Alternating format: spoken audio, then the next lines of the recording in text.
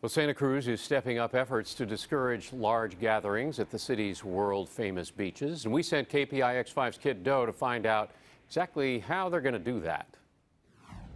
It's going to be gorgeous weather on the coast this weekend. If you're thinking about coming down to Santa Cruz, get ready to pay. It's the first warm weekend in a long time, and the crowds are coming.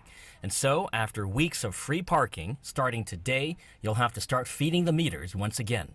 It's all part of an effort to try and control the influx of people at the coast, and as business owner Kathy Pappas says, generate some revenue along the way. You know, they need some income because the tourist industry is our #1 industry, and with the boardwalk closed, I hate to say it, but we need the income. The beaches are still open, albeit with lots of warning signs.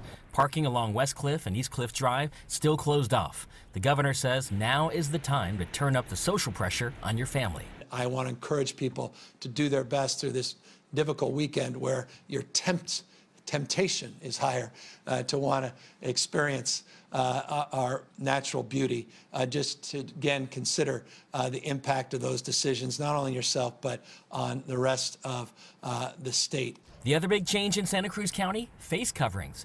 Santa Cruz County, the latest to make it mandatory. It applies to anyone older than 12. You must wear a mask while waiting in line, going to the doctor, or riding the bus.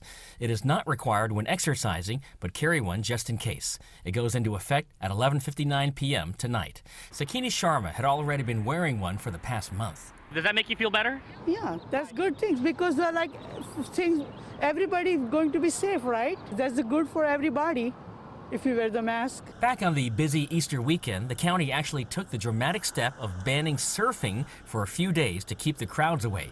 Ron Chiarello said it was rough. How did that sit with you? Terrible. This weekend, no surf ban for now.